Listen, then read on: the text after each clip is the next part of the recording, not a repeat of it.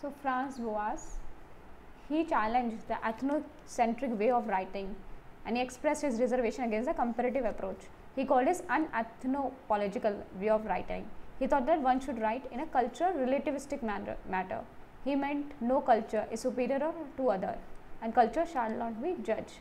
So he called ethnocentric way of writing as an anthropological way of writing. So expressed his reservation against his comparative approach. So he thought that one should not write in a culture relativistic matter. He meant that no culture is superior to other, culture shall not be judged. So he was German-born American anthropologist, Franz Boas, German-American anthropologist. He was the father of American anthropologists. So the father of American anthropology.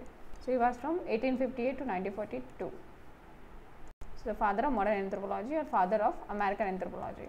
Father of modern anthropology, father of American anthropology. Expressed his reservation against the kind of this ethnocentric way of writing called as an ethnopolitical way of writing. And if that he thought that we should write in a cultural relativistic matter, that no culture is superior to other and culture shall not be judged.